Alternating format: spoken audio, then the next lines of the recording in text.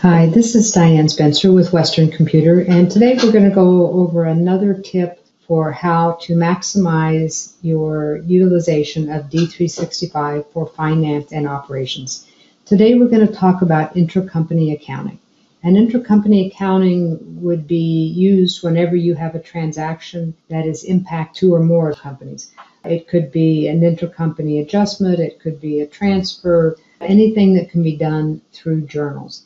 The example we're going to go through today, we're going to look at the setup, and then we're going to look at an example where maybe one company, our main operating company, is paying the payroll and then accruing the employee benefits for all of the other entities and wants to put the expense on the other entity, even though the payroll is being paid out of the main company.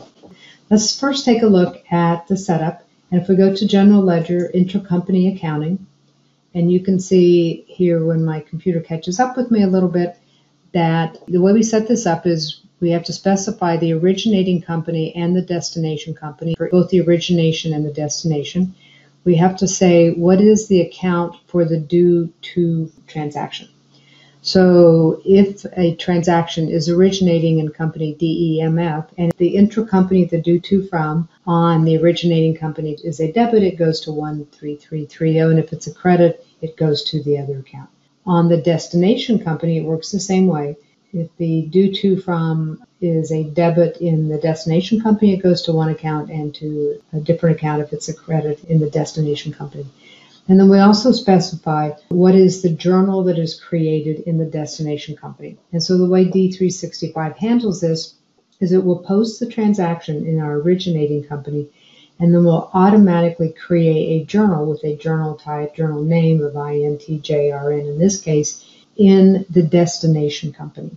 The journal in the destination company automatically posts. One of the questions we get asked is, do you have the ability to not post to the destination company? And no, you do not. It automatically posts, which helps in terms of preserving the integrity of your audit trail, so you don't get the situation where in one company it's being posted one way and then it gets changed before it gets posted in the other company.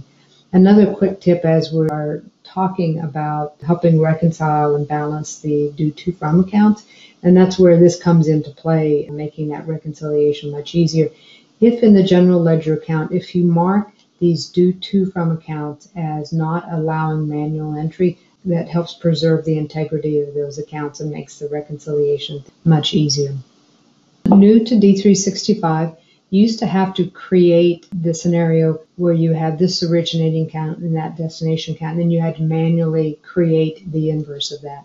Now in D365, once you create this relationship, you can just click on the icon to create reciprocal relationship, and it will automatically be created for you.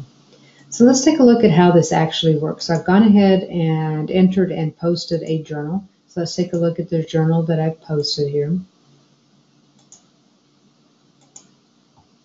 And look at the lines. And so in this case, it's just a really simple journal where I have our operating company, which is USMF, which is recognizing the liability for employee benefits for $1,000. And then I have the expense going to the destination company, to the group dental insurance expense. And you can tell that this is the origination company and this is the destination company. Whenever I hit post, the due to from is automatically created. So let's just take a quick look at that. Take a look at our journal as it processes here. Because I am in the origination company, D365 is rendering up to me the journal entry for the origination company. And so you can see that I've got my credit to the 201,140, and then I've got the debit to what I had defined as the debit account on the origination company. Let's double check ourselves and let's go look at our destination company and also look at our posted journals.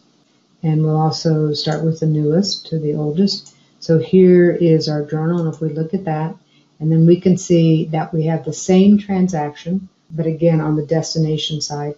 So it hit the dental expense account that we had asked it to hit, and then also credited the account we defined as where the automatically created credit to the due to from account should be posted.